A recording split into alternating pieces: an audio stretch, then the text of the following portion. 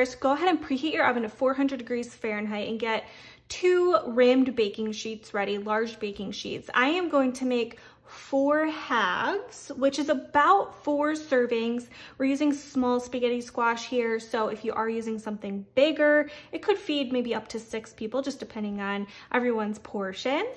So the first thing we need to do is slice these in half. So you definitely want to have a really sharp chef's knife, and you're going to carefully cut these in half lengthwise. And then when you open them up, we'll remove the seeds and kind of that like slimy flesh on the inside. And we'll add some avocado oil, which is great for high temperatures, and some pepper and some salt.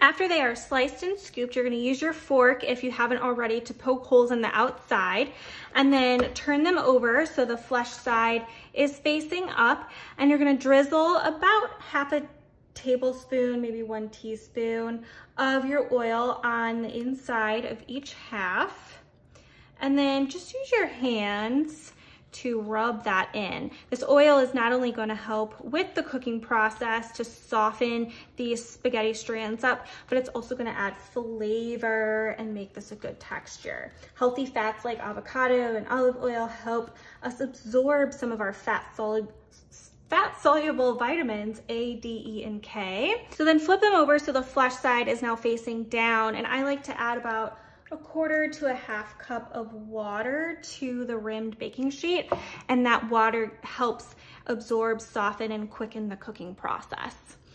So now we're going to bake this for 30 to 40 minutes in the oven. Check it at about 25-30 minutes. Maybe you need to add a little more water, or maybe your squash is smaller and it's cooking faster. Meanwhile, you should be able to check on your spaghetti squash. So I pulled this out at 35 minutes. I let it sit for about 2 or 3 minutes before I turned one of these over. And you're just gonna use some forks, and if the strands are easily coming off of the shell or the flesh, then that should be good to go. Now you can cook this based on your desired tenderness. You can have a little bit of crunch left, it could be really soft and tender.